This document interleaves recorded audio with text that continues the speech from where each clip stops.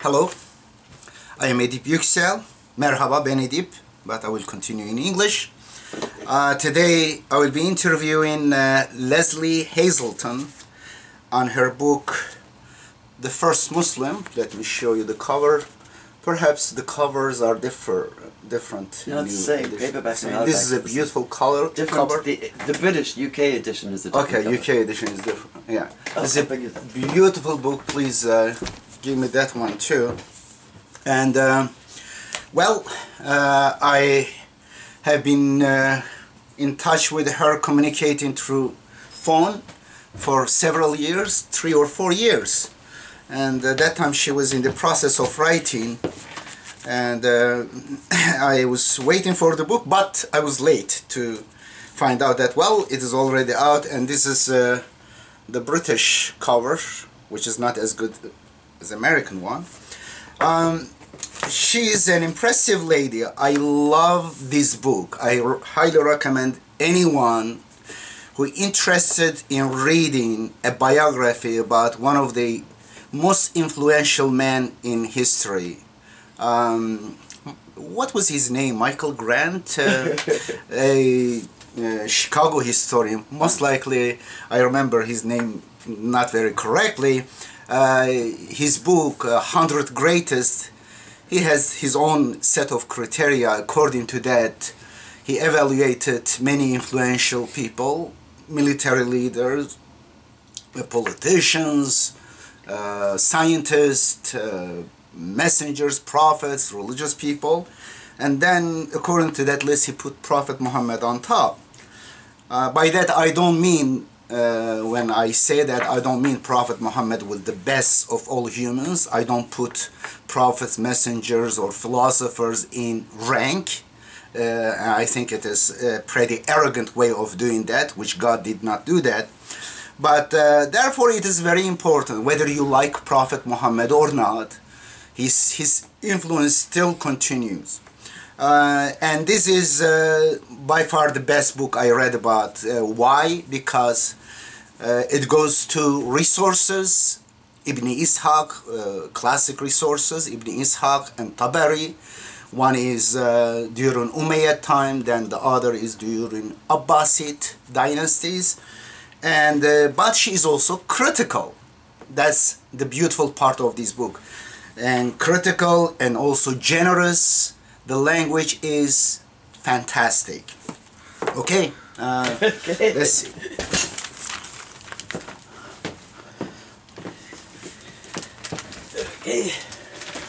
Okay, Lesley. Yeah, welcome to my study. I like this little room. If we both of us sat together, would be better. But this is the only cozy environment. We could blacken the background, and it's very light, beautiful environment. Where do you sit? I'm sitting literally on Lake Union in Seattle. We are floating right now. We are floating on 40 feet of water in a houseboat. Which is why there's no room for 2 people in my study. No, you have a wider room, but it is very light. Yeah. Okay. Now, do you want to tell me anything about Ibn Ishaq and Al-Tabari? Because you really study these sources. Oh, I love those guys. Yes, and let me see what you said about them. Just quote, and then you continue. You said, the constant guides through his life are 2 early Islamic histories, the lengthy biography of him written in 8th century Damascus by Ibn Ishaq, on which every subsequent biography at least claims to be based, and the more politically focused history of early Islam by Al-Tabari, written in late 9th century Baghdad. One more statement, if they erred, it was deliberately on the side of thoroughness rather than judgment. Just briefly in minute. I love, like I say, everybody claims to have read them. They're in all the bibliographies and so on, but it was only when I went back and actually read them that I realized that, wait a minute, maybe they haven't been read. Because what I found there was, you know, I'd read so many biographies of Muhammad, and the honest truth is that most of them were what my mother would have called a snooze, my Irish mother. They were, you could fall asleep quite happily, you know, quite easily with one of those on your chest. they took this, what was clearly this most amazing life, this incredibly dramatic story. I mean, just the arc of his personal story is tremendous. And they made it into either out of, either because they were writing devotional, you know, kind of hagiography, or because they were sort of very, very timid and didn't want to hurt anyone's feelings and therefore tiptoed around the more controversial aspects of his life. They managed to make this incredibly interesting and dramatic life, as you say, one of the most important lives ever lived, boring.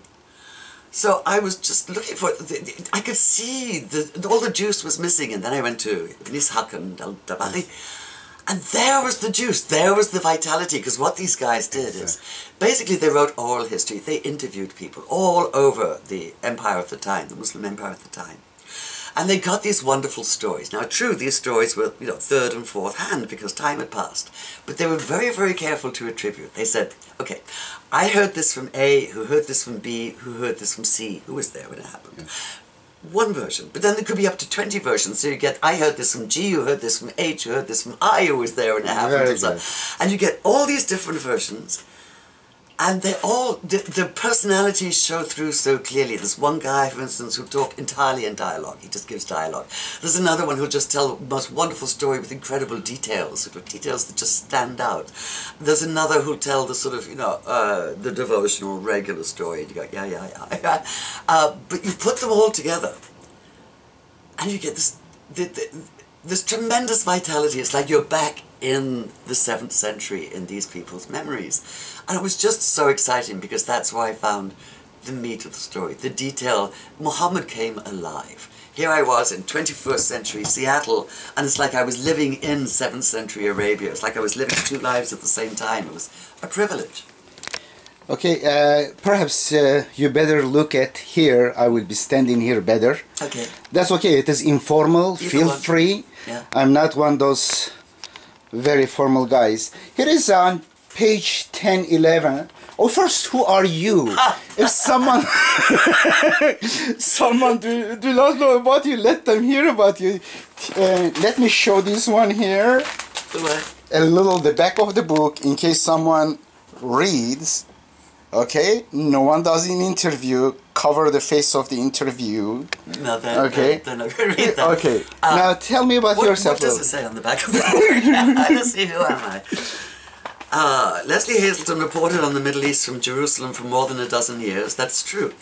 And has written for Time, the New York Times, the New York Review of Books, and Harper's, among other publications. Also true. Her last book, After the Prophet, was a finalist for the Penn Center USA Literary Award. True. Hazleton lives in Seattle. Here right now. That's part of who I am. You know, when you write a thumbnail biography, that's what you get. I am, and this is part of, I know, has been the interest in this book for many Muslims. I am an agnostic Jew. When I say agnostic, I mean I am. Well, I'm writing a book about that at the moment. But I'm not observant, I'm not a believer, but I am fascinated by the interweaving, the intricate interweaving of politics and religion. And of course, nowhere has that been more so, and is still more so, than in the Middle East. I covered politics for a long time from the Middle East, and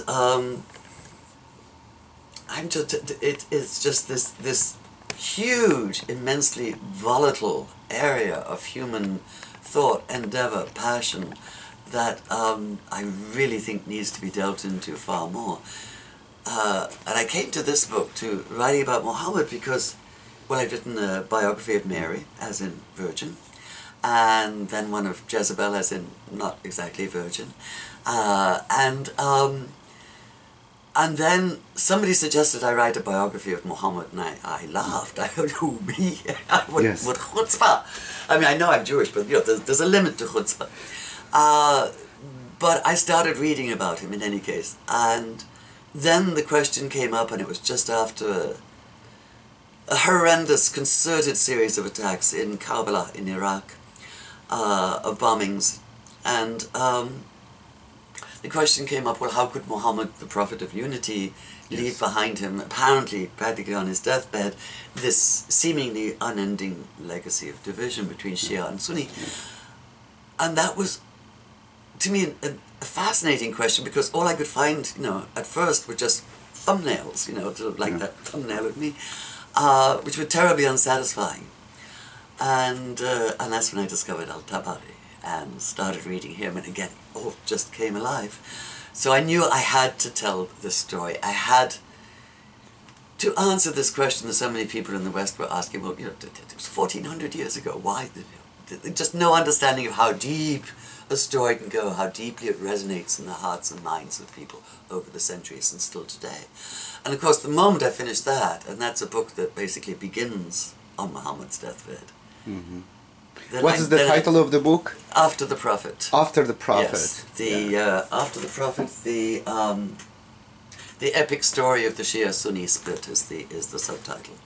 And the moment I finished that, I just practically automatically knew exactly next that book. Now I had to write the life of the Prophet himself. Okay, the first Muslim. The title is provocative for me because.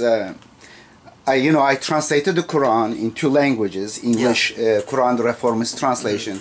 I sent to you perhaps, since it was not popular and vastly distorted, you didn't look at it.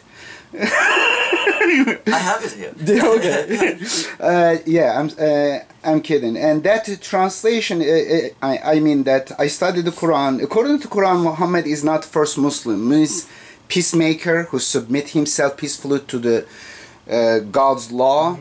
And also promote peace within self, within family, in the world, basically peacemaker, Islam. But he is told, I mean, I was aware that this would be, actually I was aware that this title might be a problem for conservative Muslims, not for liberal Muslims. Oh really? But conservative Muslims, in fact, they are happy with this. They say Islam starts with Muhammad. Yes, but well, no, they don't. They say the first Muslim was either Abraham or Adam, and so on, and they're kind of angry with me for calling it the first Muslim. I chose the title because, in fact, Muhammad is told 3 times in the Quran itself to say, it's told Muhammad, say, I am the first Muslim. You're right. I am awwal Muslimin. And literally, it's I am the first who makes Islam. Right. The context, when I look at it, I think chronologically at that time of Mecca, referring to that time, not kind of from the. But that's okay. This title, I don't think that it is wrong, but it is within the condition. Yeah, you're absolutely right. It certainly did not mean the first Muslim, capital M, of a religion called Islam, capital I. Islam was more, it was a philosophy, a way of being, a way of relating to the world and to God. Originally, before it became organized and institutionalized as a religion, which happened after Muhammad's death. But this happens with all religions after the founding figure dies. But there was another factor involved too. There are lots of books out there called Muhammad, a biography. Muhammad, a life. Life of the Prophet, life of Muhammad, and so on. And, those are the books that I'd fallen asleep reading, and I thought, we do not need another book for this. The first Muslim, therefore, was a very attractive title, because firstly, to non-Muslims, it's clear who the first Muslim is. But it also had the advantage of acting as a kind of a priori, right there on the cover, a warning to pious Muslims that this is not a pious biography, just by the choice of this title. And I think that is fair warning. Fantastic. Gosh, I can interview you on this book for days. I took so many notes. Let's see how many we can cover. Most likely a fraction of it. On page 10 we shouldn't go too long or else people will stop. The parallels between Muhammad and Jesus are striking, you say. Do you want me to read this one, or you? No, I think I can. They are striking. First of all, the main message of both. I mean, okay, not the main message, but an essential part of the message of both was a message of social justice. It was a protest against corruption. Okay, in fact, all 3 monotheisms began this way.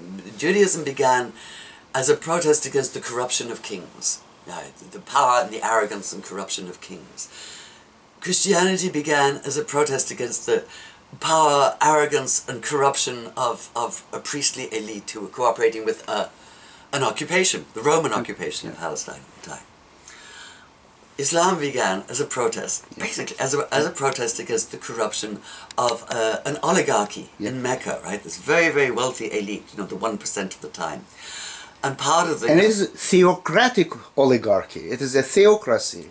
Not so much a theocracy. It was really about religious money and power, but, you know, claiming religion to substantiate itself, which is, of course, the pattern that we still see today. You know, religion is used, it's manipulated, and so on.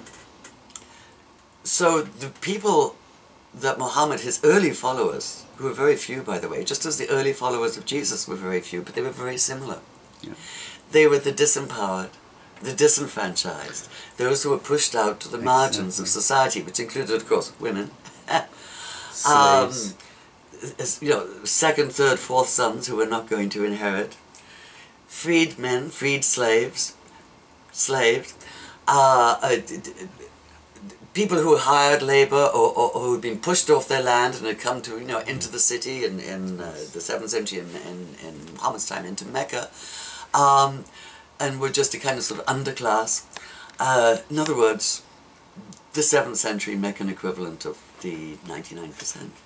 And it was these whom Muhammad stood up for. And it was, you know, large parts of the Quran are an impassioned protest against social and economic injustice. Exactly, and this is really missing, deliberately or under whatever, through ignorance, is missed. Throughout the Quran, there is a strong emphasis on social justice and equality. Yeah, and it was exciting, you know, when I finally sat down and read it properly. As you know, it took me 3 months instead of just, you know, sort of trying to read it through like you would a regular book. It was exciting to discover that. You know, discover whole elements in the Quran that I hadn't really realized existed. And also something is missing. I don't know whether you noticed. Some say that there is no love in Islam or in Muhammad's religion, they say. But they ignore that it is the most repeated attributes of God in the Quran is Rahman and Rahim, and the derivatives of that word. In fact, 113 chapters starts in the name of God, who is loving and caring, basically Rahman and Rahim. And the other is their emphasis on monotheism is also, I think, very common. The emphasis on monotheism, and also I think an extraordinary, especially for the time, an extraordinary willingness to live and let live, which people, you know, non-Muslims don't usually associate with Muhammad. You know, sort of, to you your religion, to me mine. You know, it's yeah, okay, let's live by that. We don't all have to believe exactly the same thing. In fact, the world would be extremely boring if we did. Yes. You know, each one of us would just be a carbon copy of the other. And I realize this is what some of the Salafis actually want. I can't imagine a more boring world. I revel in pluralism, in difference, in variety. That's what the whole joy of life is, how different we all are.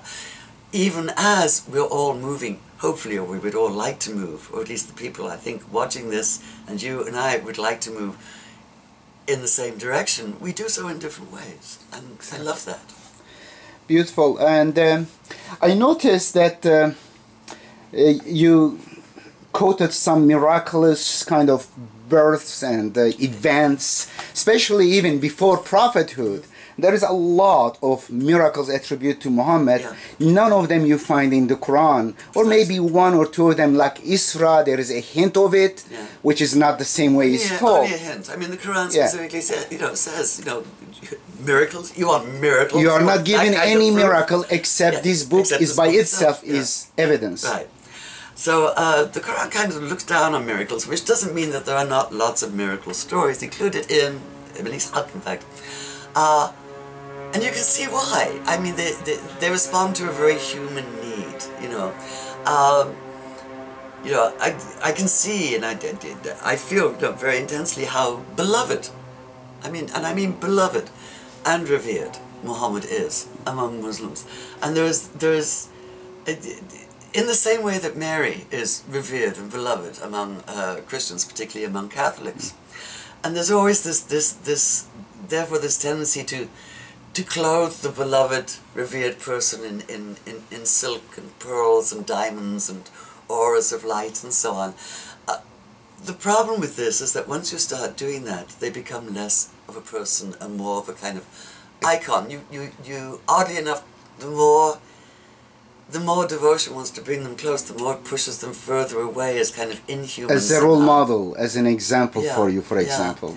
And what I wanted to do was to see Muhammad as a man, as a person, to try to understand his humanness, which is why I spent so much time talking about his response to the first revelation on top of Mount Hira, which was astonishingly human. You know, I'm surprised again that in many areas that you independently studied, you came to, in some cases, to exactly the same conclusion as I or some other scholars who studied the Quran. That's what I mean. But yeah, it is very impressive. Very impressive. From different places, you exactly.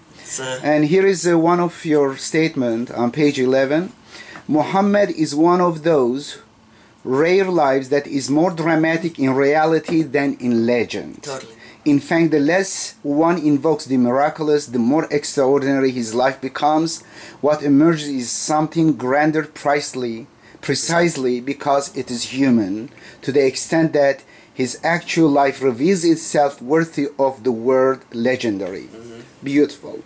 And the Quran emphasizes this, say, I am a human being like you. Again and again. The only difference is there is only one God, and he reveals to me that this is the principle. But what he's saying basically is, do not idolize me. Do not make another idol of me. I am human. I am one of you. And as fallible as anybody else too, which he acknowledged. Okay, we are continuing. Are you okay with me? Okay.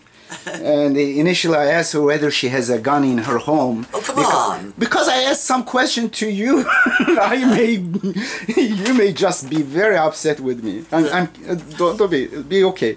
I cannot imagine anything more disgusting than having a gun in my home. Beautiful. Well, you didn't live in Arizona. I did wherever I lived. Yeah. When I lived in the Middle East, it was the same thing.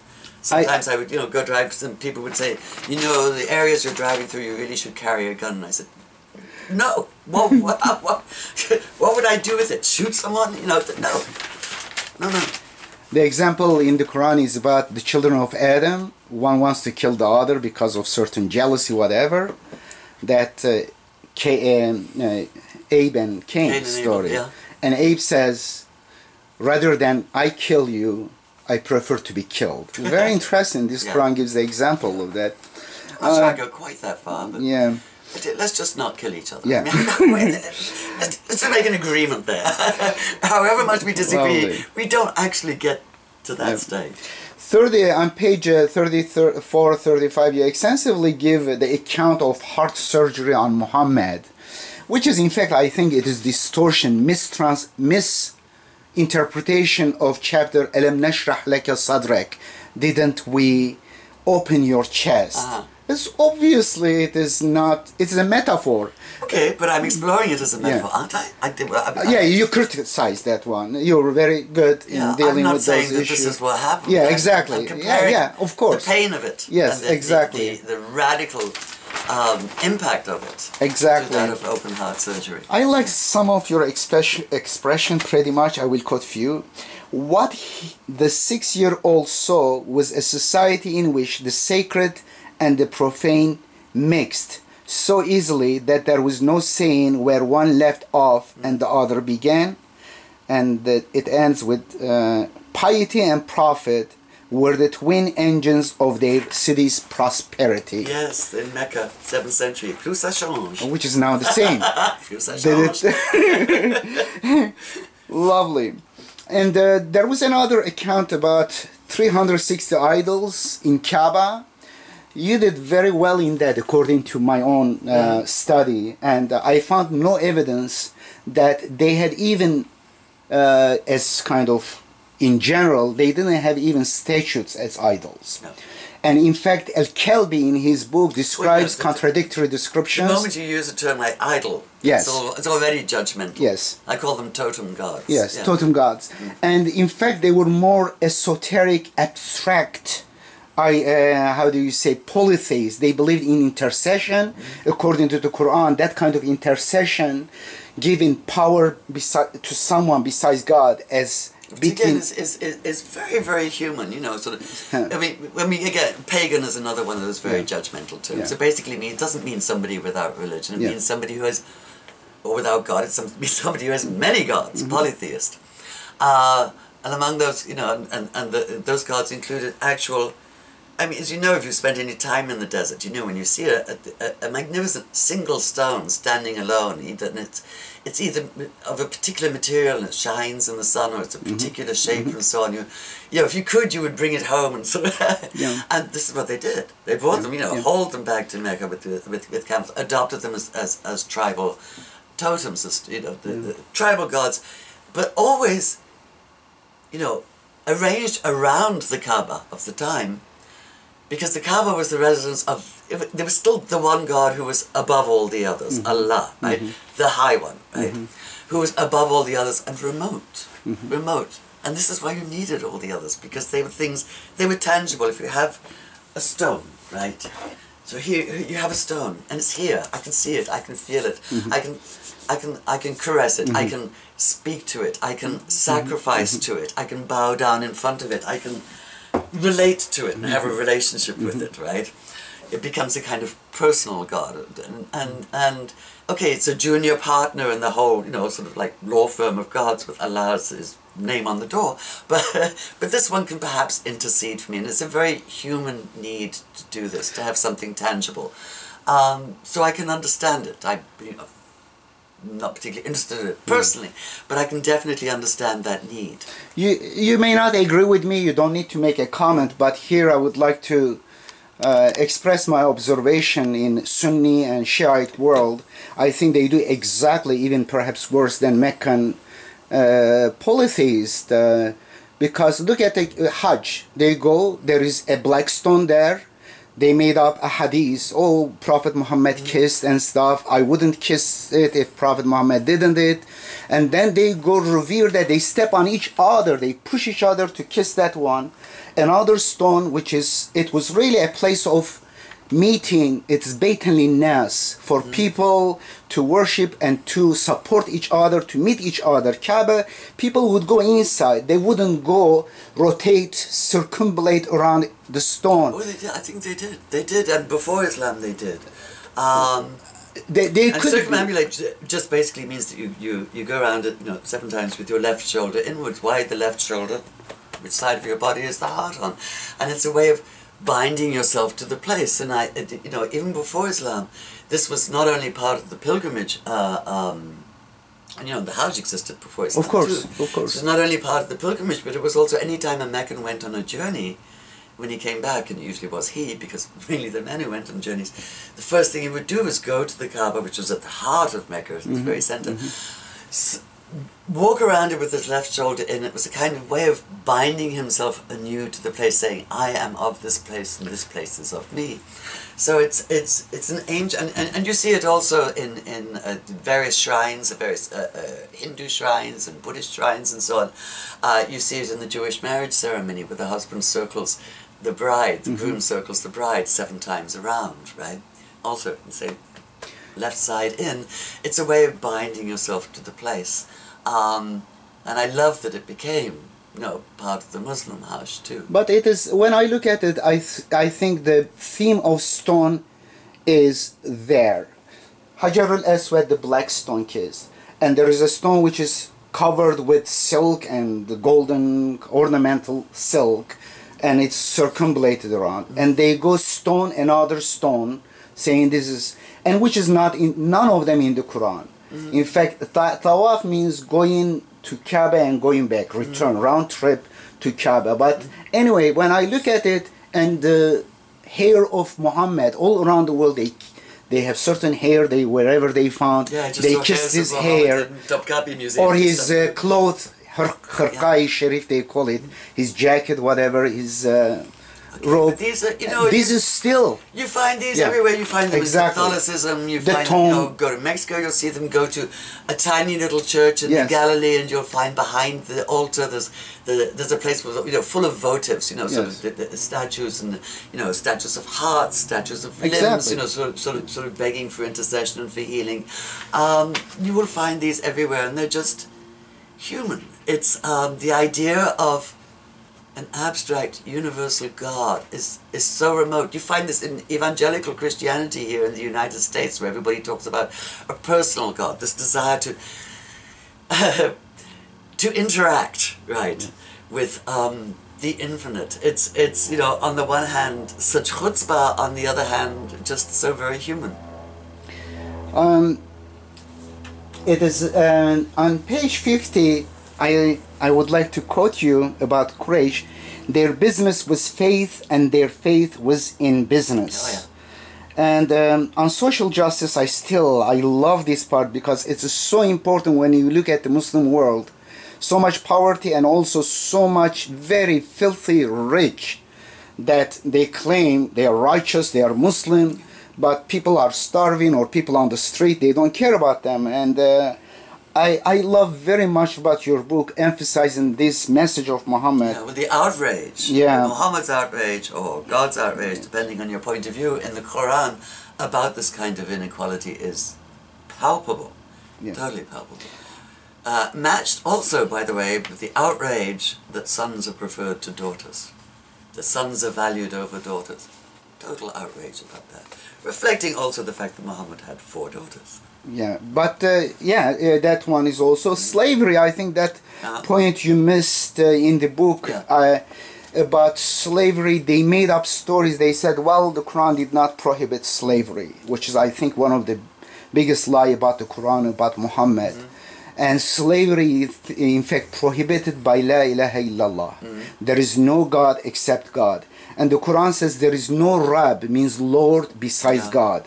Arbabun ma'allah, you know some Arabic. A little bit. Yeah, and arbabun ma'allah. Therefore, if someone claims to have a slave is abd. He claims to be a Rab in Arabic. He claims to be like Pharaoh, because Pharaoh said, Ana rabbukumul a'la, I am your highest Lord. I owe you, I own your life, I control your life. And therefore, la ilaha, anyone who says there is only one God who is the only Rab, cannot claim to be Rab, the Lord of another God person. himself to somebody else. Yeah, right? Therefore slavery is not only a sin, is the greatest sin. Therefore it cannot be said, oh, there is no this kind of magical word prohibition. No, but there are verses in the Quran, someone says, there is reference to slaves. Of course, there were Christians, Jews, or other people, polytheists, they had slaves. And you couldn't eliminate their slavery because you had limited power. Therefore, there were certain rules involving them, but there is very strong...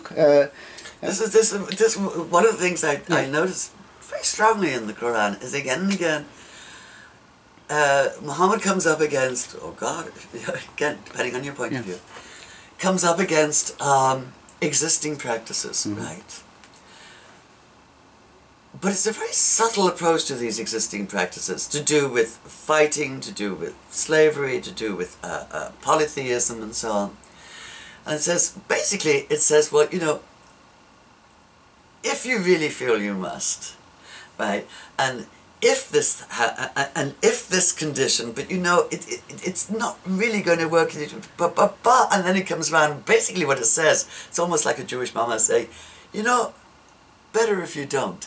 And it's a very subtle approach, and I think it's a very wise one. Instead of coming up and saying, no way, ban it and so on, which will only, you know, get people's backs up, it says, listen, think about this.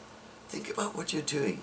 Look at what it is you're doing, and you'll see if you really think Lesley, about it, that better if you don't. Lesley, I think you are getting this very wrong. Just the opposite impression from reading distorted translations. Honestly, it is very clear, categorically rejection of slavery from the beginning.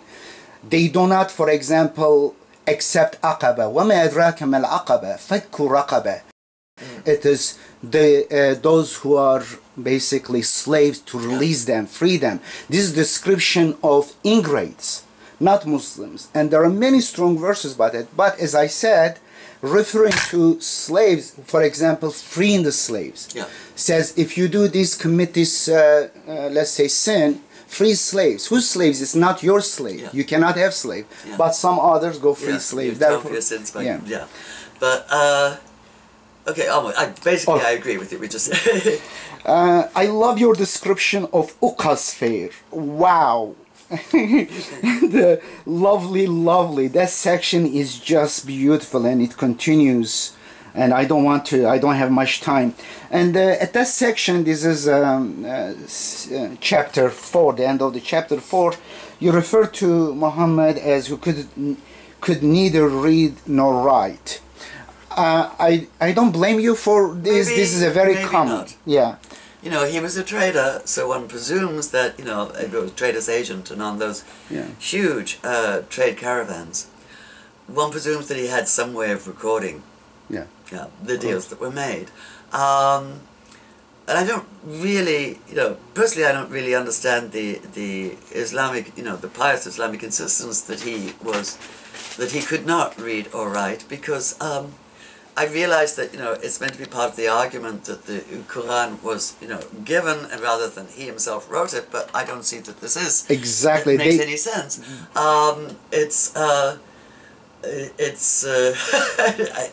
It just doesn't make any sense to me, that argument. But I really don't think it's important. What we do know is that it was very few people could read or write at the time in Arabia. It was largely an oral society. When we use the word illiterate, it's another of those very judgmental words like, you know, pagan and idle and so on. You know, we use illiterate now in the 21st century to mean, you know, ignorant. It's not. And, you know, I've spent quite some time with Bedouin in Sinai, with Bedouin elders who probably now are all dead, who were the repository of the stories of their tribes, which they would tell in hours-long poems, narrative poems, at night on the dunes, right, in northern Sinai, entirely from memory. And it was just, you know, we've forgotten how wonderful the human memory is. What happened basically is that printing replaced memory. You know, you didn't need to memorize anything anymore. It's all there. You can just go on, you know, check it out in Wikipedia or whatever. But there was a time, Homer, the whole of Homer was oral poetry, right? The Bible began as oral poetry. The Quran is supreme oral poetry, basically. And of course, you know, the way it was transmitted, you know, until maybe about 10 years after Muhammad's death is when, as far as we know, as far as we can ascertain, when it first began to be written down. It went from, you know, from lip to ear, from mouth to, you know, one person to another. And I don't know if you've ever listened to books on tape, but there is a directness to it that doesn't come when you're actually reading. It's like the voice is, if it's good and if it's well read, it goes deep inside you and it stays there. You remember phrases, you remember things that you just pass over when you're reading. It's a very, very powerful form of communication that sadly we've kind of lost contact with today. I agree with that point, but I think they fabricated that lie, I call it big lie, because they all agreed on, in order to exaggerate the so-called literary miracle of the Quran, how an illiterate person can do that. It was a kind of pious lie, I do consider, because let me tell you why I don't believe that Muhammad was literate. And I argued extensively in the beginning of Quran era Reformist translation. I don't think it matters. I really don't think it matters. Okay. Well, it matters because how it shows how they made up such a lie. Why? And to me, it is insult to him, because if he dictated the Quran to scribes according to their stories, which I believe Quran was written during the time of Muhammad, not later, it's another story. But if he did for 23 years, he dictated to Zayd bin Sabit and others, and how in the world a person with normal intelligence would not be able to recognize 28 letters? And he, according to their own stories, he promoted reading and writing, correct? He released those who were captives if they teach 10 people in Medina, if he did that, why he didn't himself become an example and learn it? Therefore, there is insult to his intelligence, I believe, which is I get. I think, but basically, I think it's a complete misunderstanding Ummi of what means an oral Gentile. culture is. A complete misunderstanding of what an oral culture is. You know, we tend to look at the past with a kind of 21st century arrogance. You know, so it's like looking through a telescope the wrong way round. You put a telescope to your eye the wrong way, and everything becomes smaller, tiny, tiny, right? And that's what we're doing. We tend to sort of think, well, you know, we're so much more civilized and literate and sophisticated and so on. It's not so. Not I love the necessarily chapter about Khadija. That is a chapter that made me cry.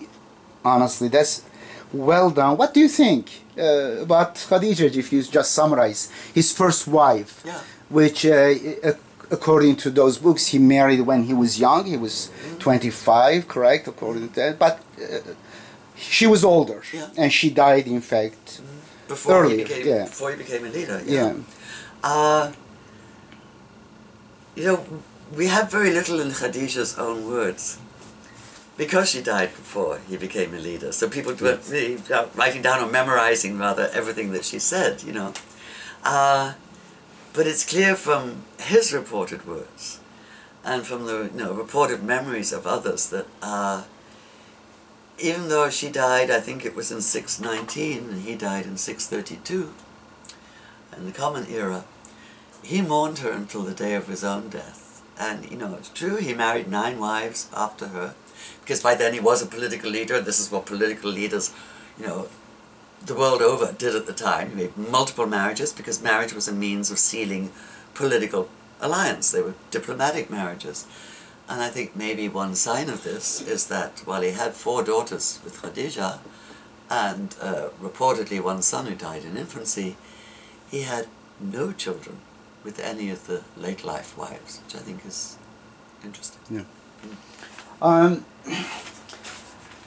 You have about revelation. You consider that, of course, you are agnostic. You know, we're going to go a long time if we keep I on love going that. I know, but we have to stop soon. You quote Otto and then William James, and about possible psychologists, since you are a psychiatrist, psychologist, not psychiatrist, psychologist. Therefore, you tend to a little bit kind of consider it as a psychological. Well, of course, because what I'm interested in is the experience. I'm interested in Muhammad's experience. I'm interested in, and I mean no disrespect with this, I wanted to know what it was like to be Muhammad, right? And that requires a certain amount of imagination, it requires empathy, it requires going as deep as I can into the sources and finding the ones that resonate, that speak to me, you know, of real live human experience, like his fear, his terror that he experienced after the first revelation of the Quran, you know, when he was convinced that he was losing his mind and his first impulse was to kill himself, you know. Wow! And you look at this and you think, I really don't believe that, Lesley. Oh, I do. Absolutely. There seems to me a wonderfully human response. He didn't... I received a revelation myself. You may laugh at me. Once in my life. And it was one of the most very interesting but most joyful thing in my life.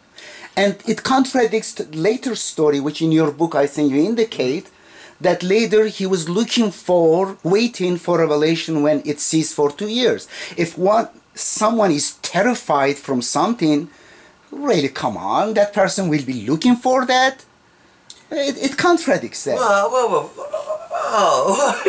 So he comes running down the mountain, he finds refuge in you know, with Khadija, who takes him in her arms and says, maybe you were the prophet of this people. And she reassures him and so on, but he's still not sure. And then there's 2 years of what's basically a dark night of the soul. And I use the phrase as St. John of the Cross used it, the man who first used it, sort of a kind of mystical emptiness, waiting, you know, to see if this was real, or if it was never going to happen again, and, you know, it was a delusion on his part. The very fact that he could even consider the fact that, you know, that idea seems to me, you know, he didn't come sort of running down the mountain, sort of, you know, sort of absolutely sure that he had the truth, the whole truth, and nothing but the truth, and so on, and ready to declare it to everybody. He, you know, his basic response was, me? Perhaps fear. God, I mean, this is impossible. Yeah. Man speaks with... No! How could this happen? You know? Yeah. And it shows to me, first, a tremendous humility, but second, it just seems very, very human. I think it is exaggerated. I understand fear or trepidation, anxiety, that responsibility. Yeah, the account, in his own words, of the, you know, just the physical experience of that, with this huge weight bearing down to him until he felt like the breath was being, the life was being squeezed out of him, and he was sure he was going to die. I mean, that sounds terrifying to me. I don't know his own words, because this narration here say, we look at it critically. I look at it the other way. I understand you and others could take it that way. But you know, the thing with history is that you deal with the information you have. You assess it, you try to evaluate how reliable it is and so on. But you can't make up new information. It doesn't, you know, you have what's available. The basic sources don't change. And then it's a matter of assessing them and seeing which ones resonate with that stuff of reality to me.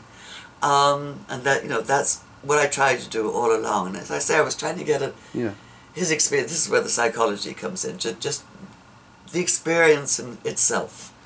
And respecting that experience. I don't know if God spoke to Muhammad or not, but I do know that he experienced it, and I respect that experience. Yeah, you quote a chapter, وَالضُّحَى وَاللَّيْلِ إِذَا سَجَى مَا وَدَّعَكَ رَبُّكَ وَمَا قَلَى. God did not abandon you, neither. That's the second revelation. Yeah, that's shows there was a certain time Muhammad thought he was abandoned, and that's beautiful. There is a description of, my gosh, so many things here. Description of excommunication. How long have we gone for? Because I think we're going to start losing viewers if we go on too much. Yeah, well, there are viewers, trust me, to the end they will watch. The others, wherever they live, let them leave. Don't worry about that. Bye. She had no illusion about how hard it would be. It is in the end of part 1, and says, she had no illusion about how hard it would be. This is about Khadija, I believe. Although the terror of his experience that night was not enough, she knew Muhammad faced yet another level of fear, the very human fear that this was too much to ask of him and that he would be unequal to the task. Because if she was right and Waraqah too, then the respect that Muhammad had worked so long and hard for was now in jeopardy. Here's this 40-year-old man who was born an orphan. His father died before he was born, and his mother died when he was age 6. Shunted from household to household, very much on the margins of his own society. I know there's all kinds of story about how he was Abu Talib's favorite and so on and so on, but, you know, Abu Talib's favorite would not be working as a camel boy on one of the caravans to Damascus, which is one of the most famous childhood stories of him takes place. So he's born sort of within the ruling tribe of Mecca, but very much on the margins, which and brought up for the first 5 years with Bedouin, right? Which also allowed him to see his own society very differently once he got back. And he works his way up the hard way, and he becomes, you know, a business agent on the caravans. And then, you know, Khadija hires him, sees who he is. She proposes to him because he's so much lower status than her. He can't propose to her. He has no money of his own and so on. And they have 4 beautiful daughters. And by age 40, it seems like, you know, here's this man sort of born with the most unpromising prospects in life, and he's respected. He's not one of the movers and shakers of Mecca, but he's respected. He's carved out a good life for himself. He has everything to be grateful for. So therefore, you know, what I asked was, so why was he up there on Mount Hira? Why did he go up there alone, meditating through the night, you know, standing through the night and so on, which is when the first revelation happened to him. Because he sensed, you know, that despite his good fortune, he was, you know, his whole childhood, it comes with you. And he could see what was happening in Mecca. He could see the corruption. He could see the greed. He could see the arrogance. But then to accept a role like this, as the prophet, to put yourself publicly in opposition to the movers and shakers, to the people who rule your own city, your own land, is to put yourself in such an incredibly vulnerable position. And he knew it. So, he's born on the margins. He becomes even more marginalized as he gets attacked by the movers and shakers of Mecca, and you know all the stories about verbal and physical harassment and so on, culminating in the attempt on his life. He's then forced into exile. I know Hijra is usually translated as immigration, but it was exile. He was exiled from his home to Medina, 200 miles to the north. And one of the most remarkable things about him, as I saw it, was that this incredible ability to turn what seemed like disadvantage into advantage. I mean, exile is the ultimate marginalization. Being thrown out of your land, thrown out of your home. And he turned it into advantage, created this whole new society along Islamic lines in Medina. And then, amazingly, just 8 years later, there's the Fatah, right? Mecca opens up to him, and he's welcomed back as the ultimate insider. It's an amazing story. Did he kill those people, hang them? I think there were 8 fatalities. Yeah. There were 8 or 12, I've forgotten how many. An astonishing small number, considering that there have been 3 battles, or more like armed skirmishes, between Mecca and Medina in those 8 years. One of the things he did was that he took, whenever he was able, he took the leaders, those who would be the leaders of the opposition to him in Mecca, and gave them senior positions in his new administration. I mean, he took in his opponents and sort of brought them inside. He didn't seek for revenge. No. Yeah, this is really the teaching of the Quran. This is throughout the Quran. And he makes it quite clear, you know, and when he's asked by his followers, well, what if we get attacked, when we go into Mecca, it's the holy city, and I'm not meant to, fight and so on and so on. He says, well, again, it's one of the better if you don't things. Sort of, only if they try to stop you getting to the Kaaba, only if they attack you first, and only if, there's no truce in place, and so on and so on. And even then, God is merciful, blah, blah, blah, blah. Better if you don't, 2 more things we are finishing this one, Lesley. Okay. One is I have to mention this one about the incident of Beni Qurayza. Yeah. I wish that I had sent you an article. There are many articles written on this issue, of course, but one article was very convincing to me, because I really don't think that Muhammad would kill those people, captives, just mass, because the Quran doesn't even reference to that. If there was such a major event, Quran would come to defense of Muhammad. There are many instances in the Quran mentions, and the author of that article finds almost the same, exactly the same figures, the same events mentioned longer before Muhammad came to life, and similar stories later repeated. And they find this maybe a propaganda, or to justify this kind of action by later sultans, Umayyad dynasties, here Muhammad did, we can do the same. Because I find some of the things that is distorted. For example, polygamy in the Quran, you look at it, it is in the context of supporting the widows who have orphans, about protecting orphans. It was not about virgins. Yes, if you insist you can have up to 4 wives, but only if you can treat them equally, and you actually won't be able to do that, and you won't be able to support them equally. And so it is discouraged, but it was a social exigent circumstance. Many men died in order to take care of widows stuff. But in this case, Beni Qurayza, I think it is really an insult to Prophet Muhammad, which according to Quran is a peacemaker, and captives cannot be killed according to Quran. They should be released. But if a person kills someone, that person killed someone, the family of the murderer can accept, or the Quran says if you forgive better, accept kind of a peaceful solution for that. Therefore, Beni Qurayza, since it is not mentioned in the Quran at all, that's major incident. And second, if there was, I am not a historian, that guy mentions some exactly similar events.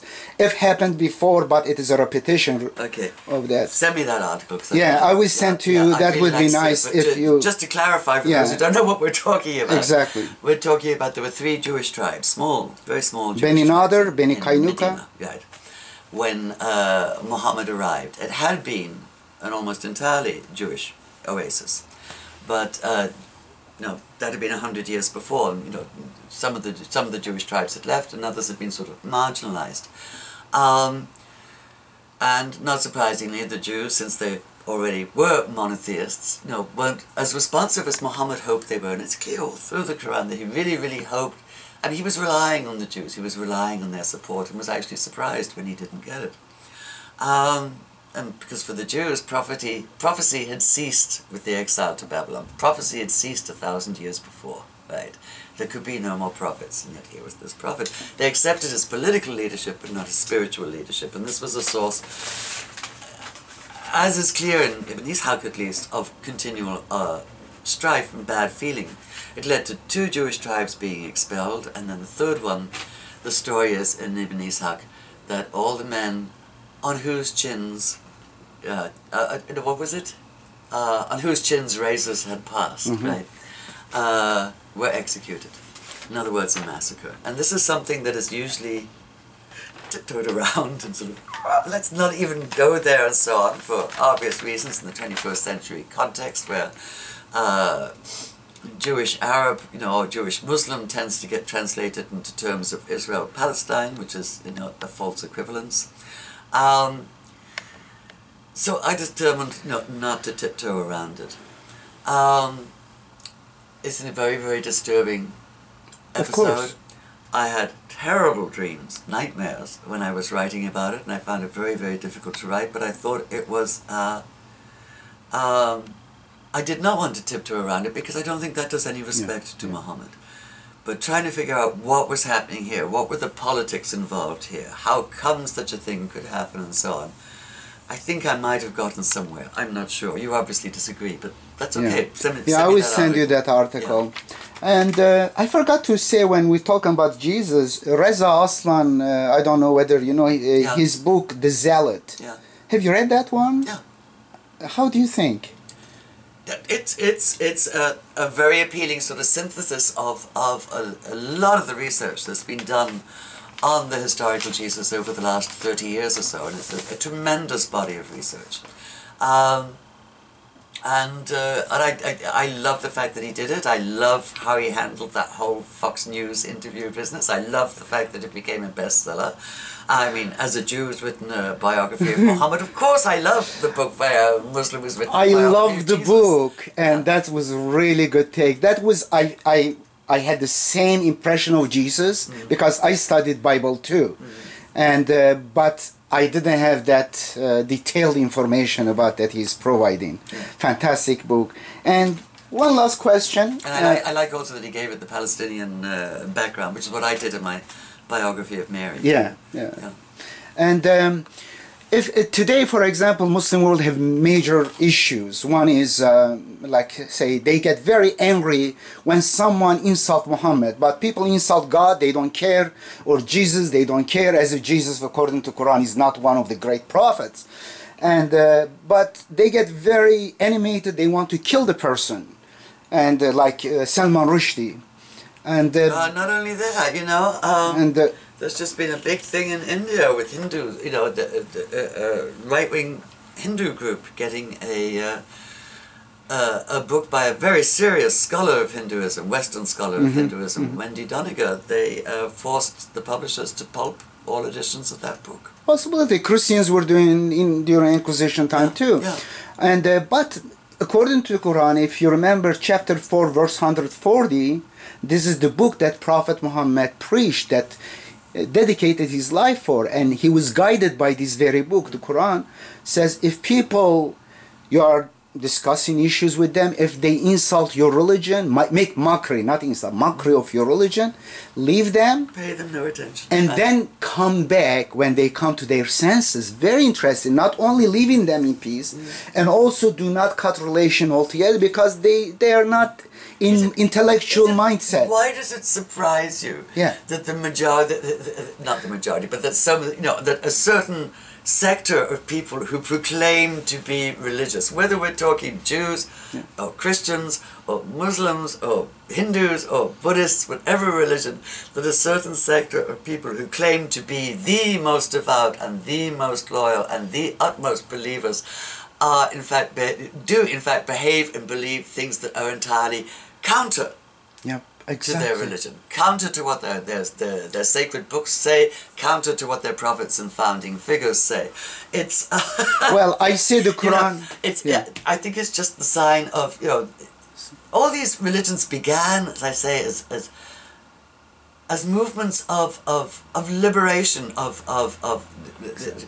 social and economic and national and individual liberation for the dignity and integrity of every human person. What happened to them after the founding figures died is, I think, or at least some parts of them after the founding figures died and over the centuries, is just testimony to the indomitable human ability to mess things up. But the Quran take the best things and mess emphasizes them up. these. Majority of people do not really believe. They kind of idol worship comes here. Idol worship, when clergymen create human idols in the past, they themselves become demi-gods, semi-idols. Therefore, they manipulate people. But monotheism, Lesley, is the one that free you and me, says there is no clergyman between you and God, yes. No politicians. You are free, only the perfect. God's attributes are what? The best attributes. The truth. Means seek the truth. No one can come between you and truth. But then the or arrogance, justice. the sheer arrogance of anybody who claims to be able to read the mind of God and to know the will of God is just amazing. But there's plenty of it out there. Last question. Was Muhammad Sunni or Shiite? Tied to your book. Oh God, he would have been so dismayed by that. So dismayed. The prophet of unity. Yep. Yep. Thank you very much, Lesley. I hope that we will have another one. I hope so. And on many other issues. And I have been here for 2 days in Seattle. And great city. Well. But the sun didn't shine for you. I'm sorry. Well, yesterday where we went, we have a picture. Do you want to talk about that? No. Okay. Take care. Thank you. Bye.